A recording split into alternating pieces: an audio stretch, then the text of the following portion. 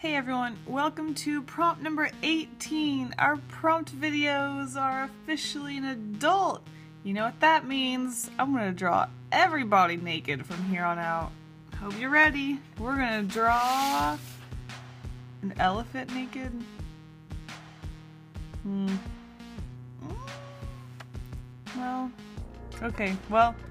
Okay, let's just see what I do. Hold on to your butts, guys, because this prompt, I feel like I need to warn you. It took a really weird turn really fast, and I think there's something wrong with me. This might be my cry for help, because things are weird if you don't like blood, if you don't like gore. Maybe you don't continue watching this prompt. If you do, well heck, I got something for you that you're going to like. So going into this prompt, I was feeling very uninspired. I mean, elephant, I have no connection or draw towards an elephant. There's nothing about an elephant that I like a lot. They're cute, they have their big ears, but I just wasn't feeling it. So I started sketching by just drawing some elephants as they are, and I tried to explore a couple of ideas, but like I said, I was just feeling uninspired. I almost went with this idea of an elephant family portrait because I think elephants are super into their families and sticking together, but it was boring. I mean, it's just a family portrait of elephants. I don't know. So I suddenly just got this urge to draw some intestines. I wanted to draw someone's innards coming out. I don't know why. I don't know what happened, but I just went with it. The reason why she's missing a leg is because I ran out of room on the paper, and I thought, heck, why not? Let's just completely destroy her. Art is really funny in that way. You end up doing something wrong, you make a mistake, but it can really go the right way for you. It can really turn out to be something really good in the end. I feel like there are so many illustrations I've made through these prompts where I've accidentally done something or I just wasn't feeling something, but it always ends up, for the most part, pretty good. It just goes to show if you push yourself, even if you really don't want to draw, you can come up with some really good things. You just have to have that push where you actually draw, and I know that can be really hard. And what am I talking about? This sounds like an art block video all of a sudden.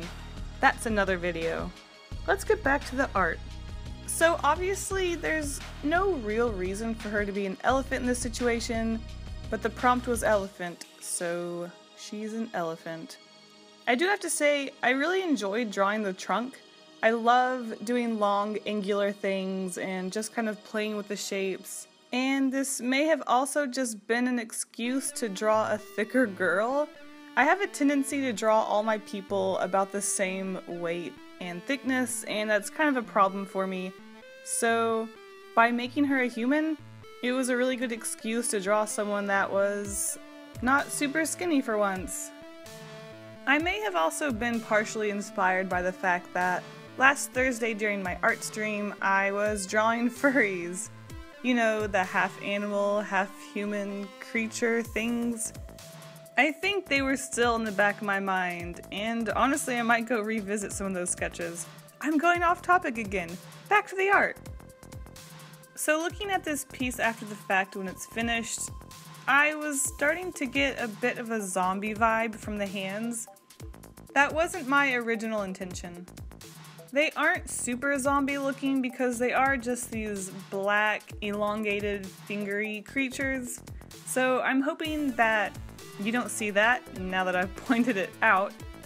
But what I was going for was just kind of a internal mental struggle type thing.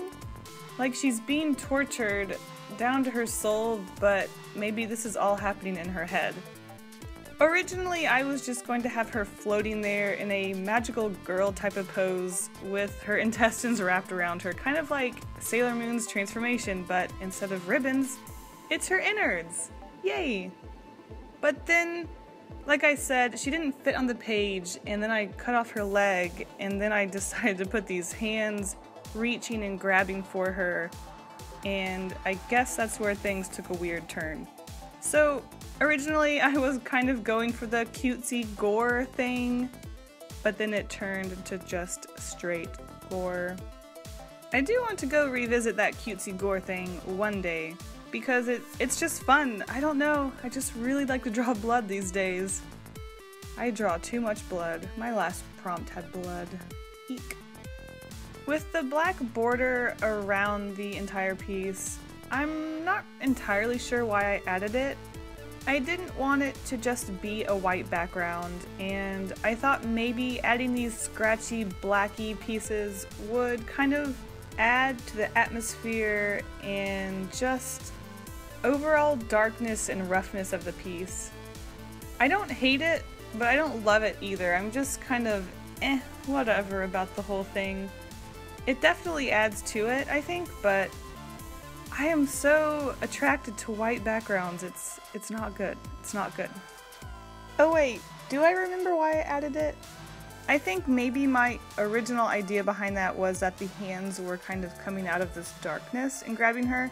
Like I said, this isn't necessarily reality. This is more of maybe a dream she's having, or like an internal struggle being represented like this. I don't know. I'm not a deep person. I'm just kind of going with it. Just gotta fake it until I make it. And as usual, making the blood splatters was my absolute favorite part of this piece. The whole process is just so much fun, and it's kind of relaxing. Well, that's it. Another prompt finished. Let me know in the comments below. Are you guys a fan of blood and gore? I do like my horror movies to have blood and gore, but I actually think it makes me a little queasy. Alright guys, thanks for watching, and I will see you next time. Bye!